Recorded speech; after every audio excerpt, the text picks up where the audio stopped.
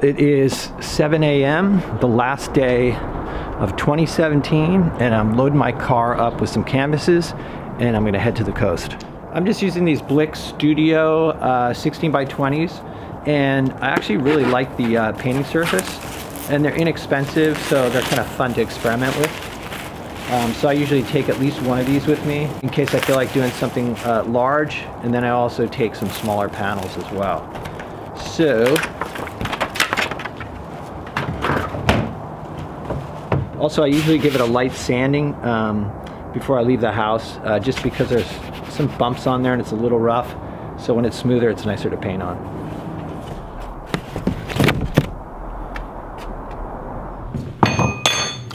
So just a little breakfast before hitting the road. The usual oatmeal. This is actually steel cut oats, and I know a lot of people don't like to make steel cut oats because, you know, you have to cook it for like 30 minutes.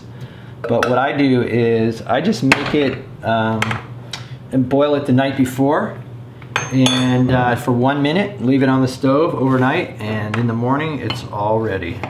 That's a lot of dates. That might be too sweet. These things are super sweet. Okay, so I've still got to pack up my pallet, and I usually load that with paint before I leave, and I keep my paints in this box. It's just like a, you know, just like a plastic box, but and then I leave it in my car when I'm painting, and then when I come back into the studio, I bring it in with me. So all my paints are usually in this container.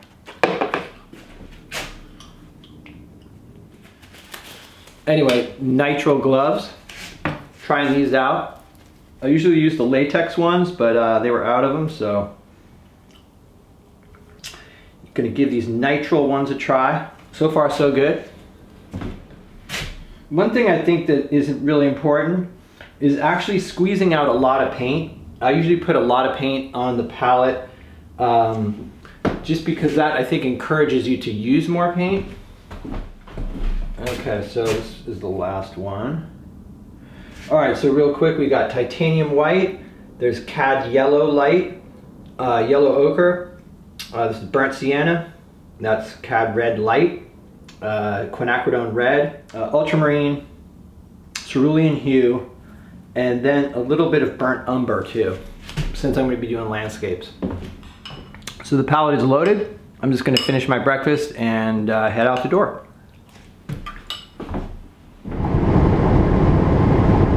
It's going to be cloudy or overcast today, which is not great for painting, but it's actually good for filming.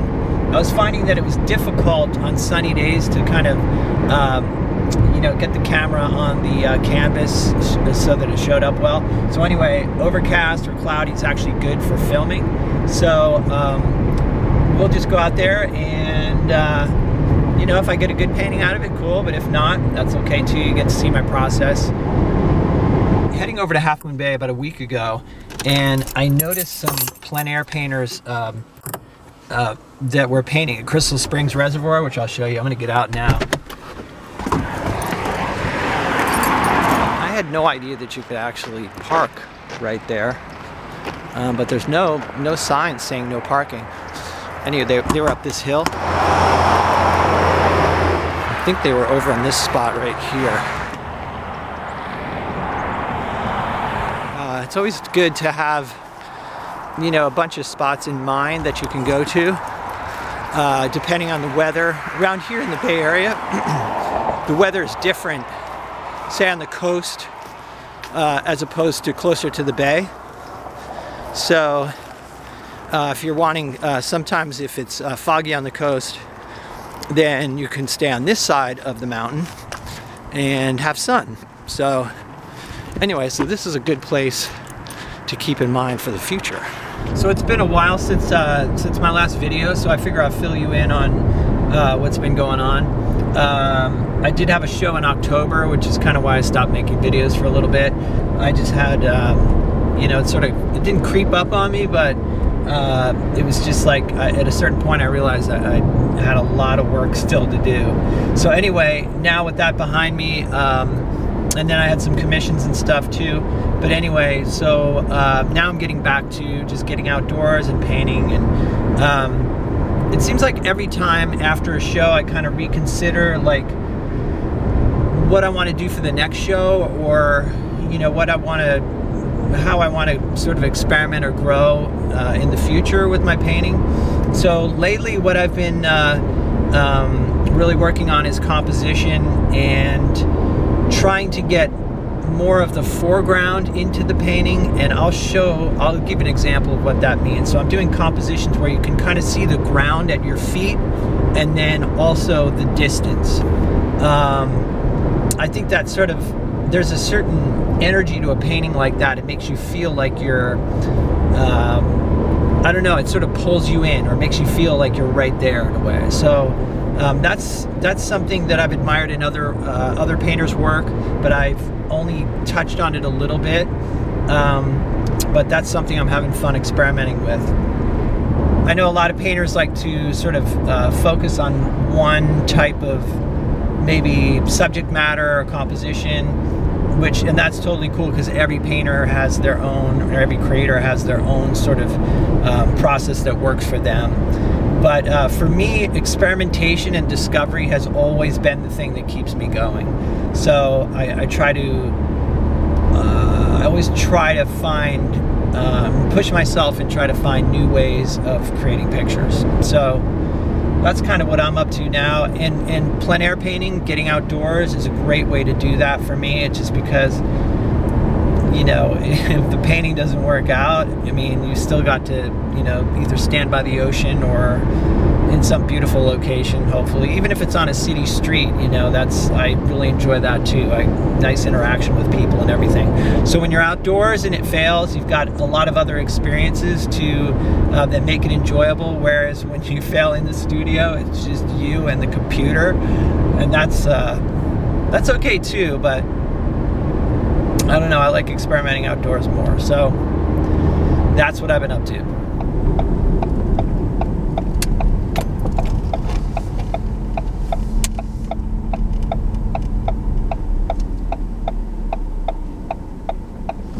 Oh my God.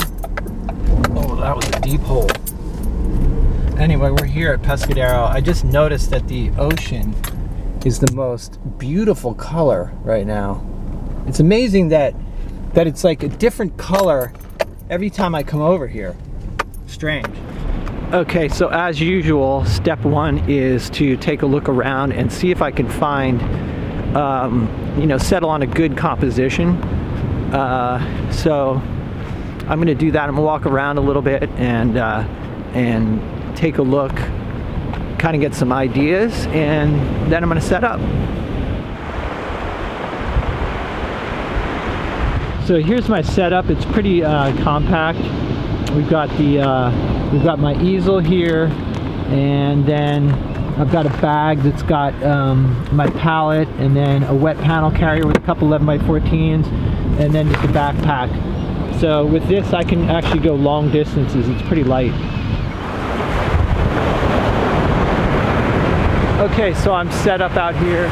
I've got my usual setup, and I put 11x14 on here. And but yeah, here's my usual plein air setup. And so I'm going to get started. First, I'm going to do a sketch in burnt sienna, and then I'll start laying in some color.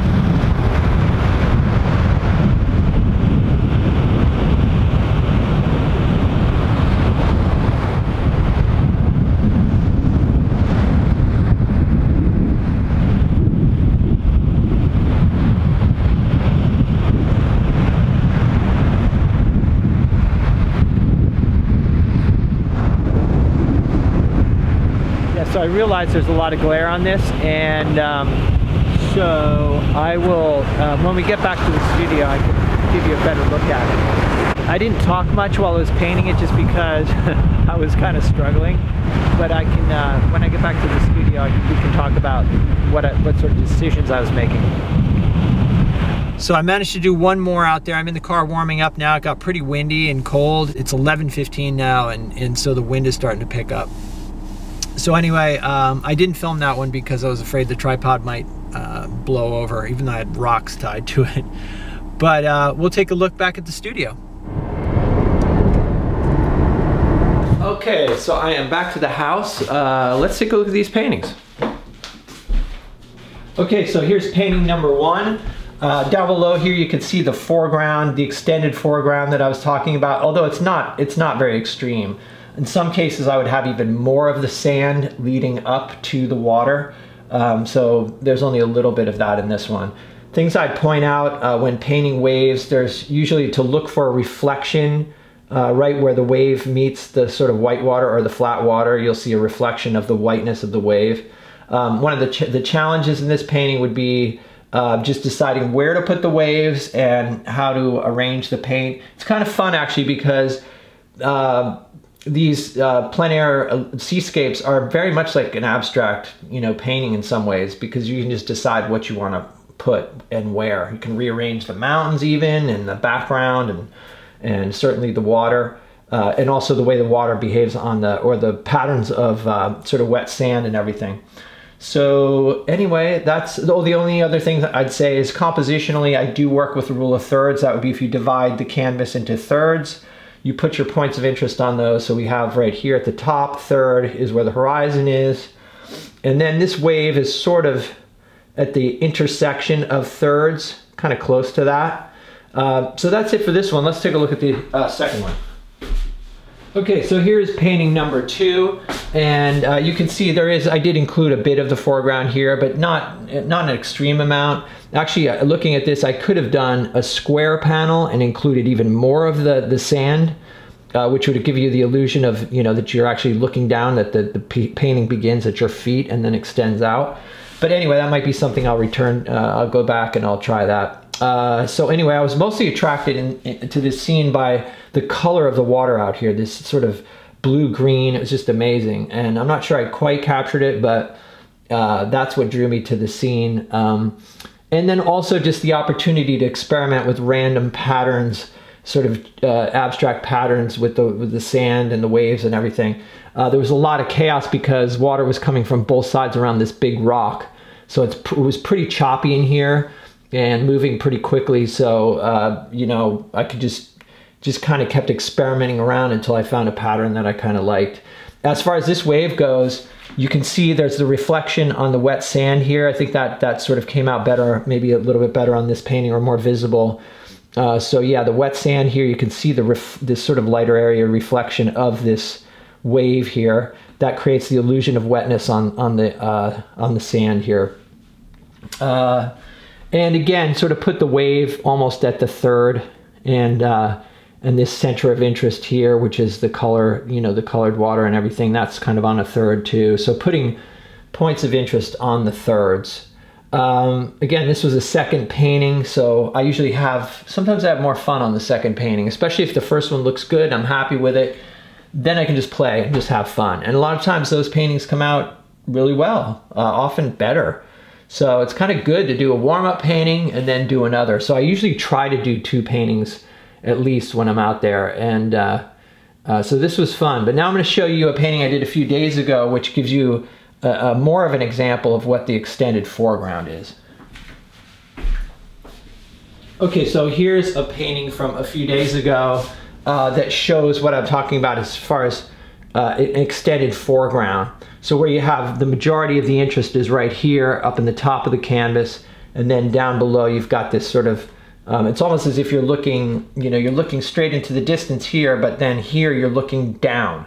So it gives you this impression that this is more, closer to your feet. Anyway, although I was up on a cliff and my feet were very far from this area, but you get the idea. Just sort of a perspective thing. So that's what I was talking about when I mean the extended foreground. Okay, so that does it for this video. Hope you enjoyed it and got something out of it. I will see you in the next one.